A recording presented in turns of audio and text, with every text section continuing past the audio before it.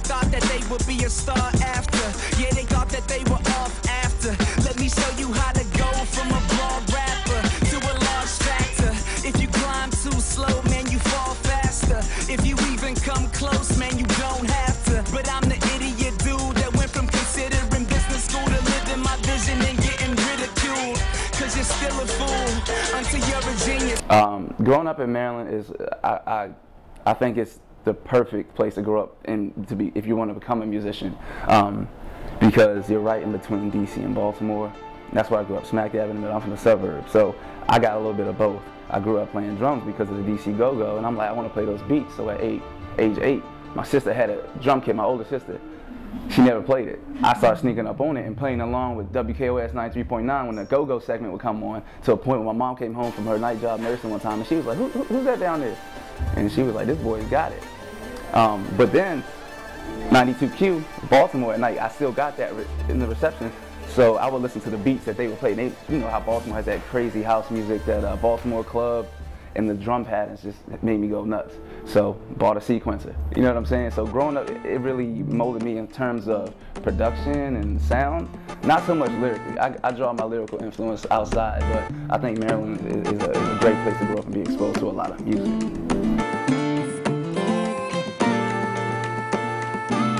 So I stepped in the ring, I'm in the ropes. Never did I think it would get difficult. Never did I think that I would give up hope. And oh, if I end up broke, can I cope? And then my best friend told me I was crazy. And then my old girl told me I was acting wild. I was acting out. I guess I got a passion that surpasses rationale. Cause if I try to show them, they will not look unless I hit them with the right hook.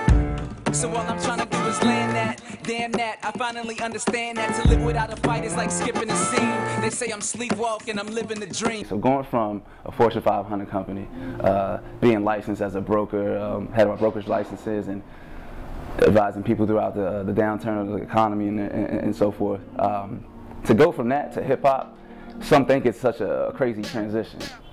But honestly, if you know why you're doing it and you've actually thought that out, it's just like you can't wait for it to happen. So it was a quick transition. I dove right into it. It was that day I handed in that 2-week notice, that resignation. I was waiting up until that last hour, and that last hour I went straight from there to the studio. Yeah, let the bass kick in. Drums make you scrunch, get your face slipped in. Listen, pay attention how I connect the dope track. No page, no pen. Now you're the latest victim of the bass epidemic. No rags, no flags, yet I stay represented. Thought that they were safe for a minute till I dropped the Cause I'ma serve till you swerve. Get on your nerves when you can't feel me. You will need to go fetch cause you're in a cold sweat from a sickest addiction. Snare and a kick and a needle on the record. Easy to inject it, fiend for the speakers. Need for some fresh shit, lean to the left shit. Use it up, step to the next level. You should shoot it up cause I'm...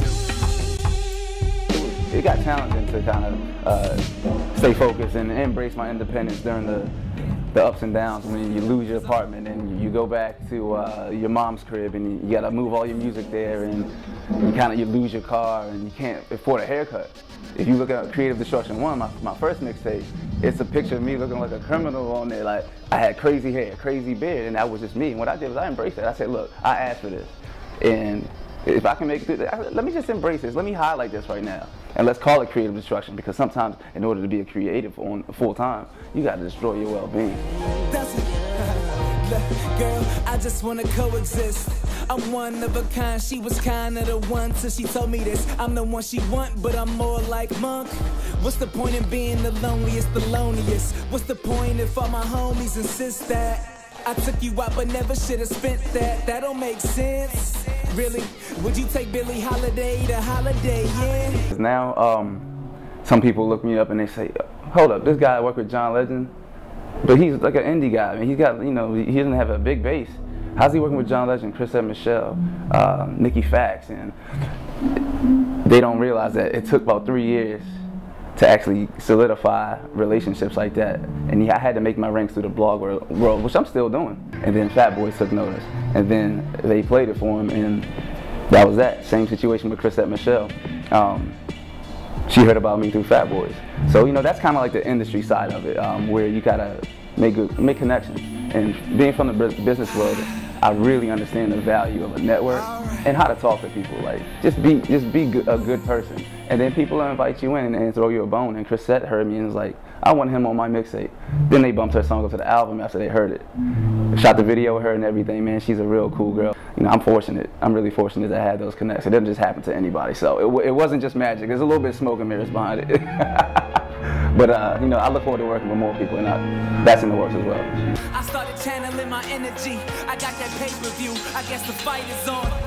I guess I'm standing in the striking zone. Cause I see that red light is on. And you don't need a chest set, but you can check. You can bet that my mic is on.